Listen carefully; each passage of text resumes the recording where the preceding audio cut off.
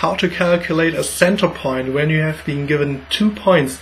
This is not too difficult, but of course you need to understand the principle, and therefore I have a picture for you that shows the principle, how it works. So we have x-axis, y-axis, and can you see it? We have a green vector and a blue vector. So this is the green vector, this is the blue vector, and the way to do it is always, sometimes I forget about how to do it, but then I remember, oh, because I understood it, so I can just draw a small picture, and then I remember the formula, and then I can calculate it, and it's very easy, and I don't make mistakes.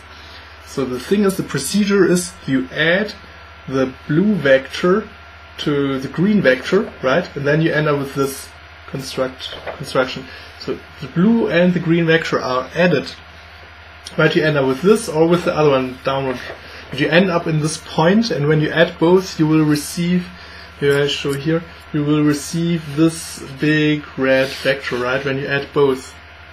And when, maybe I should tell you that the goal is like blue vector, green vector, and we want to find this point. And as I said, we just have to add both vectors, then we end up here.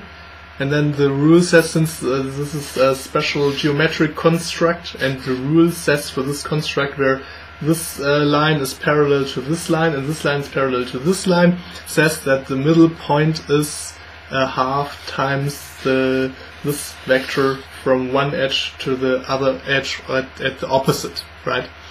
And that's how you find this center point. So it's not too difficult, you just have to add both vectors, and after you added both, you just you multiply it with a half, and you end up with a center point. I will also show you an example in the following clip. How to calculate a center point between 2 points that are given.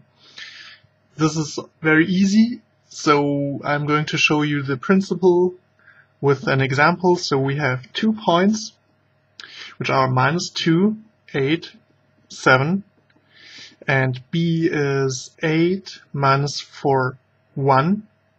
The task is calculate the center point. But how does it work? This is very easy.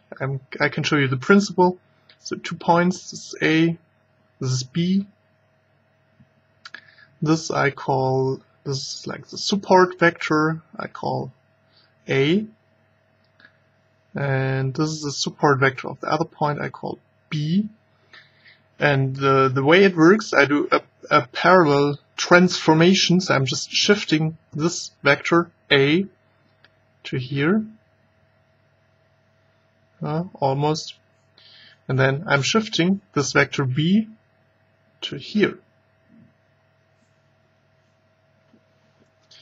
And this construction is called a rhombus. And the thing about this rhombus is that the middle point between those 2 points is 1/2 also on this distance. So the middle point of this line is also the middle point of this line. And how does it work? What we want to know is this point. We want to know, we call it C,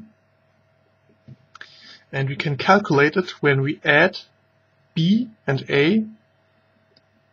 Then we receive this one, and we just multiply it with a half. And when we do this, we end up with a vector which is this one. So we end up with a support vector of C. And then we have our results. So just keep in mind this picture, and then it's very, very easy. So we just do what I said. Maybe I can write it also. You see, we added B plus A or A plus B, and we took it a half, and we end up with C. And this is exactly what we were going to do. So a half times A plus B, a half times then -2, 8, 7 plus 8 minus 4, 1 equals a half. Maybe new line equals a half, 6, 4, and 8, which is then 3, 2, 4. So as you see, it's really easy. I can calculate it very quickly. I just need the time to show you the picture, how the principle works, but actually it's very, very easy. Just add up the support vectors of both points, take it a half, and then you end up with a support vector of the center point.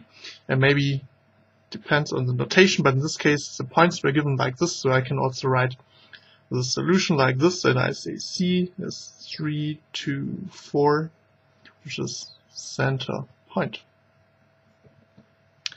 Not too difficult, but you should know this picture, you should understand this picture, that it's based on a rhombus, and you just add A from here to here. Since it's a support vector, since it's a vector usually you can put everywhere in the area, and we just add it here, and then we end up with this straight line. So take this, put it here, then we end up, the result is this long vector, we take it a half, and then we end up with the support vector of C. This is how it works. Thanks for watching. Practice makes perfect. Further exercises with solutions you can find on my website, which is www.worksheeps.com.